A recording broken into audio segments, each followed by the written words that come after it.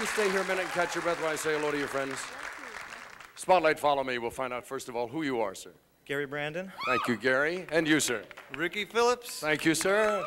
And over here? Pat Torpey. Thank you. Tim Pierce. Thank you. Now, catch your breath. You're in great shape anyway.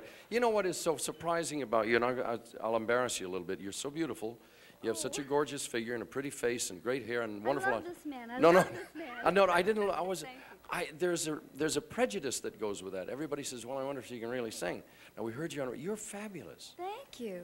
Is it really true what I said over there that I read about the fact when you were a kid you traveled with a band and you liked it? I've always loved it. Did you learn anything by all of that touring around? Yeah, I learned a lot of what not to do, what to do. Yeah. You can mature a lot, but. Yeah. The thing that I wanted to get to is the fact that you are talented and you placed yourself in the right spot at the right time. How'd you meet Phil Collins? Well, that all came about through Atlantic Records. The president, Doug Morris, brought us together. He heard the song and thought it would make a great duet. And he's the one who signed me to the label, so he... But you had worked a lot to be at the right place at the right time where somebody said, that's a great talent. Are you at least a bit frightened about all the good things that have happened? Frightened? Yeah. Oh, I tell you, I've worked so long for this. I'm ready for it. What do you want for the future?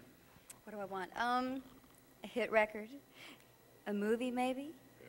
I don't know. I'll take anything that comes. I'm having a ball. Just keep doing what you like to do. Yeah, that's it. Can you come back again? I'd love to. Thank you.